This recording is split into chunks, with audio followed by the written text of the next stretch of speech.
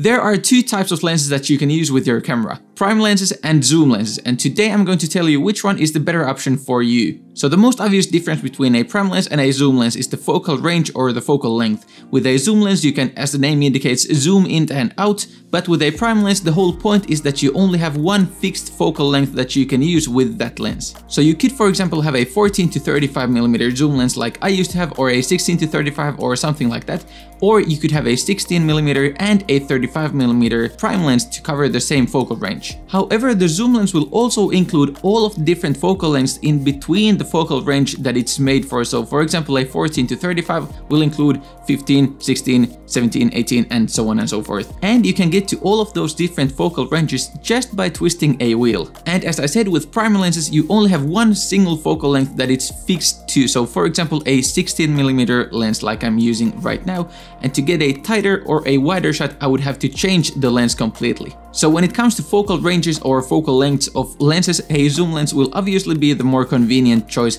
And that is the whole point of having a zoom lens, the convenience of being able to zoom in and out. So therefore zoom lenses seem like the better option, quite obviously, but it's not that simple. There are several reasons why you would sacrifice the convenience of a zoom lens and get a prime lens instead, and possibly the biggest reason is the speed or the maximum aperture of the lens. With a faster lens you can get more light into the camera and you can also get a blurrier background. So for example, this is shot at f1.8, but if I go up to f4 you can see what happens to the background. And now I also have to crank up my ISO to compensate for the lost light, which will introduce more noise into the image. There's actually only a few prime lenses that are slower than an f2.8, but there's also actually only a few zoom lenses that are faster than an f2.8. So if you want to have a lens that can go all the way down to an f1.8 or even an f1.2, you are going to have to buy a prime lens. So if you want to get a lot of light into your camera, or if you want to have the extremely blurry backgrounds, prime lenses are the way to go.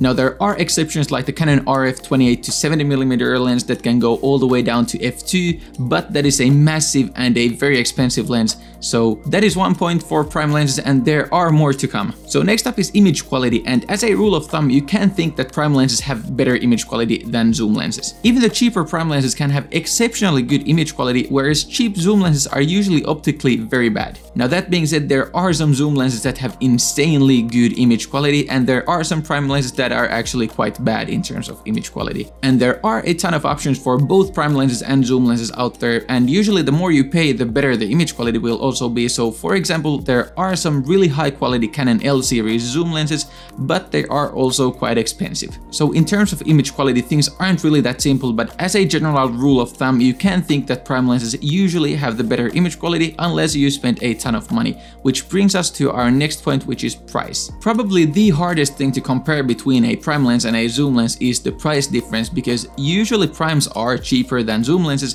but to cover the same focal range you will need to have more lenses if you go with primes than you would with just one zoom lens. So for example, instead of having a 24 to 105mm zoom lens, you would need to have a 24, a 35, a 50, an 85 and a 100mm prime lenses to cover the same focal range. So you would need 5 lenses to cover that one lens. So those 5 prime lenses will most likely be more expensive than that one zoom lens, but then again you could possibly manage with just like a 24, a 50 and a 100mm, and those 3 prime lenses might actually cost the same as that one zoom lens. Now obviously you couldn't go to all of those focal lengths in between, but then again you would most likely have better image quality and you would have a lot faster lenses with those primes. But then again, to get from one end of the focal range to the other you would have to switch lenses. So there's once again that convenience of owning a zoom lens. You can always just zoom in and out by a twist of a ring. Now one more thing to consider is that maybe you could just start off with one single prime lens if you're, for example, taking only landscapes and you only need one lens to do that.